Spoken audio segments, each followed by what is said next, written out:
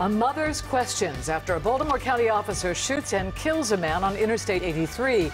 His mother has concerns about the violent encounter. Hello, everybody. I'm Denise Koch. And I'm Vic Carter. This unfolded last night on Interstate 83 in Sparks, Glencoe. Now, police say they pulled over the man, identified as 48-year-old Eric Sopp, and at some point, an officer shot him. WJZ investigator Mike Helgren is live. He spoke to Sopp's mother, and he has some new information from police. Mike? Denise and Vic, his mom says he did not have a weapon. Police put out a statement within the past 45 minutes. They say the man was threatening himself and others, but they have yet to detail exactly what happened at that moment during the traffic stop when the officer fired his service weapon. He threatened himself with a ice pick, but no indication he actually took it with him. Baltimore County police are investigating why an officer opened fire and killed a man on Interstate 83 in Sparks, Glencoe Tuesday night. The man's mother tells WJZ he suffered from mental health issues and was suicidal at her home not far away. She showed me this cell phone she says her son broke. She says he threatened to kill himself with this ice pick. She tried to take his car keys, but he managed to get them and drive off. She called 911.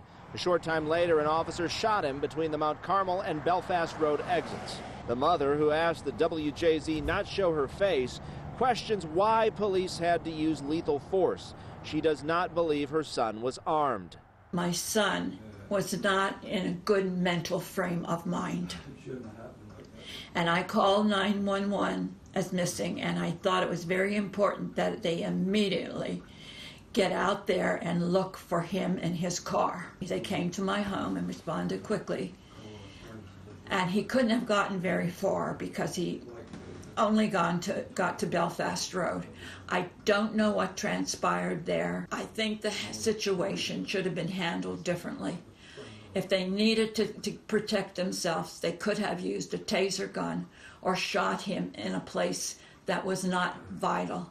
So what they really did was kill my son, and I am not happy at all with that outcome. The entire incident unfolded in less than 10 minutes, according to police audio dispatches we obtained. Shots fired, shots fired. Subject is in the passenger on the driver's side. Okay, how many shots were fired also?